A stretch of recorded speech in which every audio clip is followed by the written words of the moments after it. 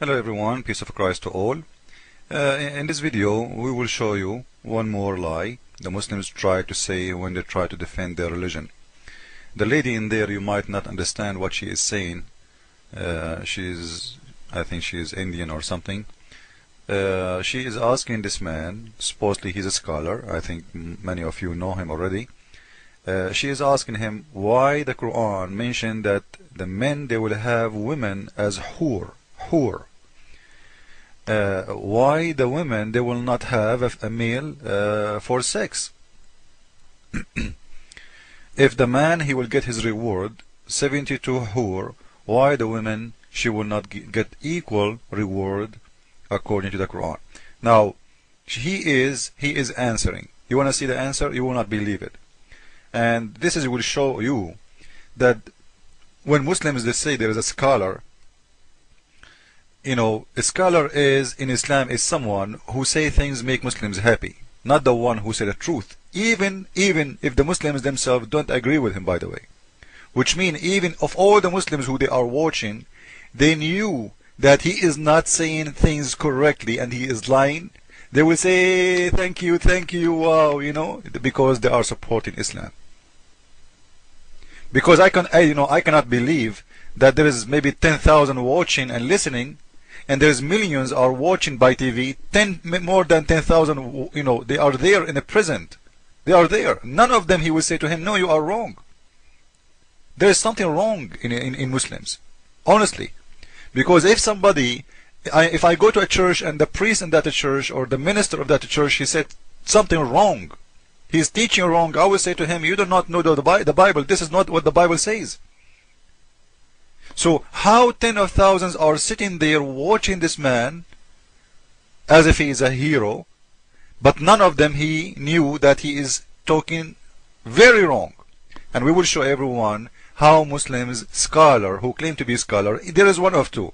Either you are an idiot, you do not know your religion, which means you are no scholar, you claim to be one, maybe to make money, or you are a scholar who knew the truth and you are hiding it, which means you are false and you are a liar. In both ways you are a liar, because the first one you are lying at the Muslims and at yourself, the second one you are lying at everyone. Let us listen to the question and to the answer, and we will show you how Muslims play their game always. A man will have hur, that is beautiful maidens, when he enters paradise. What will women get when she enters paradise?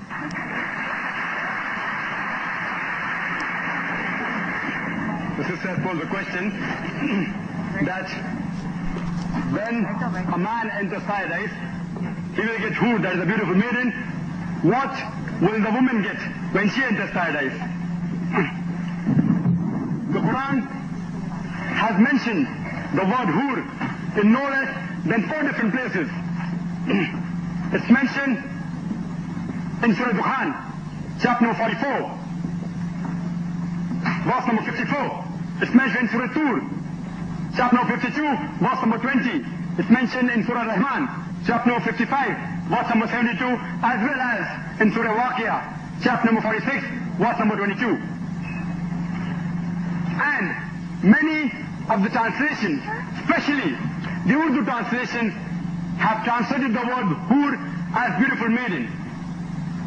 If the word hur means a beautiful maiden, it means a beautiful maiden, then what will the woman get in paradise?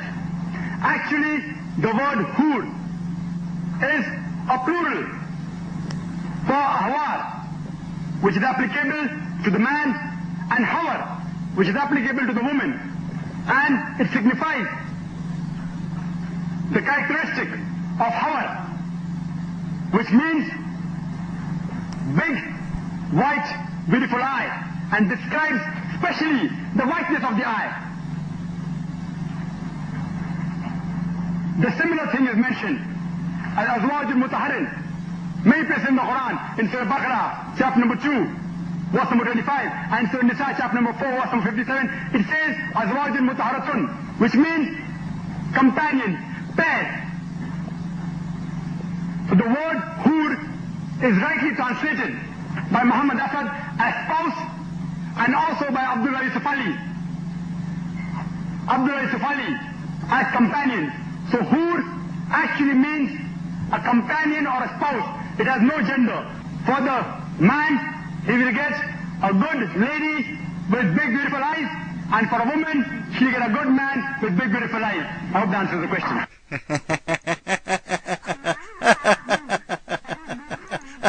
You know, so the Muslim women, look, listen to this. If we go with this man, his wife in the heaven, she will be screwed by 72 men. According to what this guy is saying, because the man, he will get 72 horny women, and now the women in Islam, she will get 72 horny men who will screw her.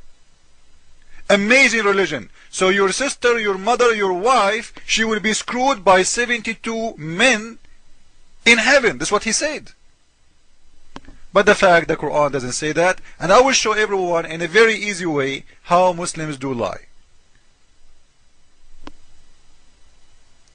This is the chapter he mentioned to us, and as you see, the word hur is in English there. They did not translate, but they wrote the word as it is, hur. The translation is between the two mark, beautiful fair females. Now according to Mr. Zakir Naik, those beautiful fair females, this is a wrong translation. This is what he said. Because he said the word hur does not have a gender, it's plural. It can be for a male, it can be for a female. Now I will show you how the Muslims lie in a very easy way. All what we need to do, we go down in the line and we read one more verse.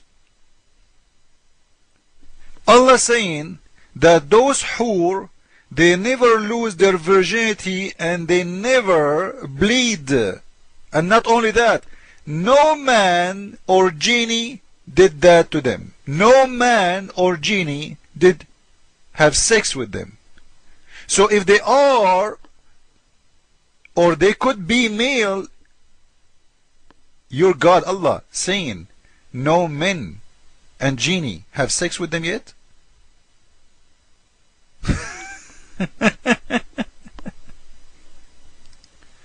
Now this is the verse he was reading from.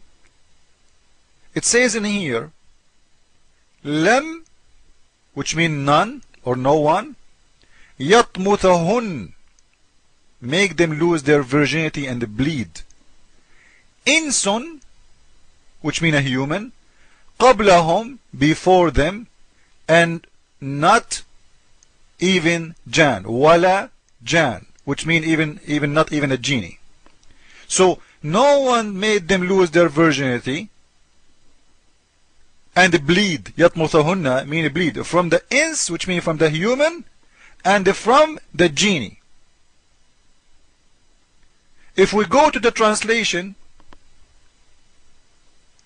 if we go to Biktal translation, you will see it says clearly in here that those hur who will be given to the Muslims, whom neither a man or a genie have touched before. What touch mean in here? They are not translating a very good translation. The touch in here, it's what the Arabic word saying here, yatmuthahun, which mean make them bleed. Imagine how awful is the Quran. You know, no one screw them. Let us make it clear. No one screw them and make them lose virginity and bleed. And we will prove that the word yatmuthahun mean bleeding from sex. This is their Islamic website, Zakir website, and this is their dictionary. This is coming from 8 Islamic dictionaries. This is what the word tamth mean. It is bleeding. It can be having your period if you are a woman, or it can be a bleeding from sex. So when they say nobody make them in tamth, which means nobody made them lose their virginity, because you are doing it to them. It's not happening in a natural way like the period. You are doing that to them, which means you are causing the women to bleed. Where that is going to happen, or when it's going to happen, it is when a lady or a girl, she lose her virginity. So the God of Islam is promising the Muslims.